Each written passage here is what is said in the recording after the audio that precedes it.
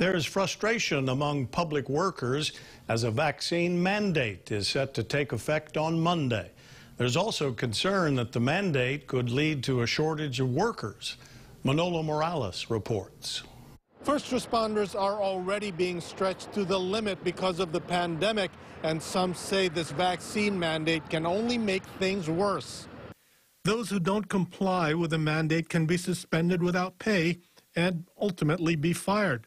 Some 1,200 first responders throughout the state are already fighting it through a class action lawsuit, and there's growing concern that there won't be enough workers to ensure public safety. As far as Honolulu is concerned, we're strapped.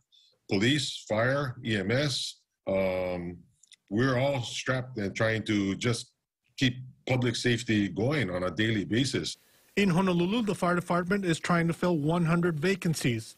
HPD is short more than 300 workers, and EMS could use 40 more. As far as vaccination rates, HFD is 75% fully vaccinated. Same for HPD. EMS is at 80%. Lee points out that Honolulu also has the strictest mandate compared to other counties. Those who don't qualify for religious or medical exemption must get vaccinated.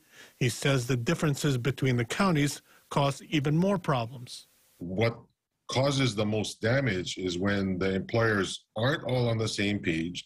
They're not operating consistently across the state.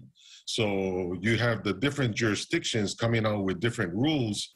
Mayor Rick Blangiardi says workers will be given the time to get the 2 shots, so any suspensions wouldn't take place for a few weeks. And in that time, with cases rising at an alarming rate, people could change their minds.